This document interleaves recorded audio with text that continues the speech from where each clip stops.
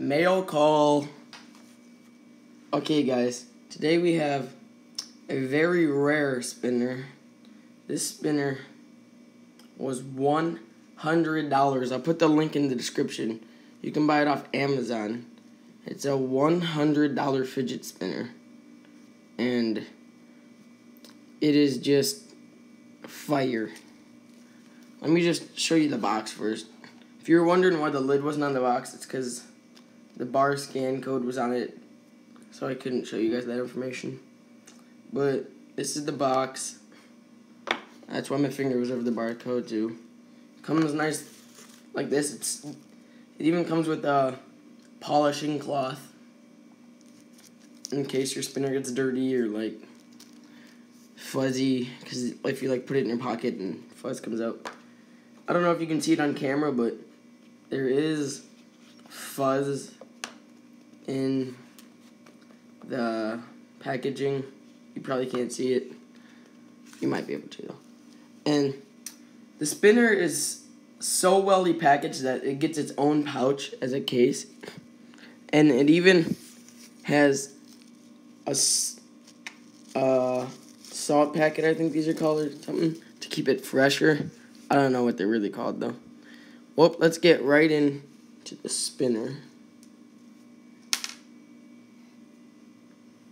Here is a $100 fidget spinner made of, I think he said like 4 different metals: brass, stainless steel, a little bit of copper, a little bit of aluminum, and some little bits of other metals too. And the bearing is a 606 ceramic bearing. I think it is, let me count, 1, 2, 3, 4, 5, 6, 7, 8, 9 count bearing. Yeah, it's a 9 count bearing. Most companies only have 7 balls in their bearing, so 9 is a nice thing to have.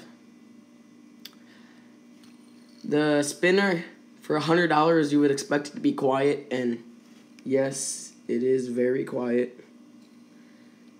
I don't really know what the spin time is. The packaging says 6 to 8 minutes, but first spins always don't really get right up at it. I got like 3 minutes on my first spin. Now I'm getting about like 4 minutes and 32 seconds. So we're getting better and better as it like starts to pop in and the bearing starts to work itself like a bearing should work. Besides that, the spinner is really nice. Like I said, because it has so many metals, it is fairly heavy, which is a good thing because you want your spinner to be heavy.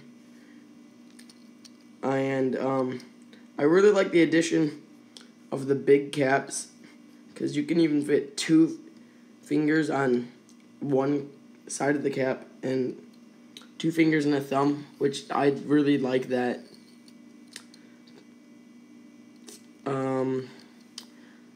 There's not really much more to say about the spinner. It does have little details, like little holes to make the design better, little grooves. As you can see, every single edge was rounded to make it easy for spinning and stuff like that. Everything about this spinner is just amazing.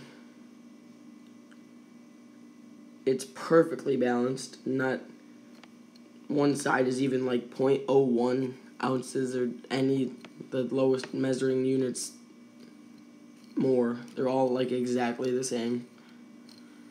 And it's just an awesome spinner.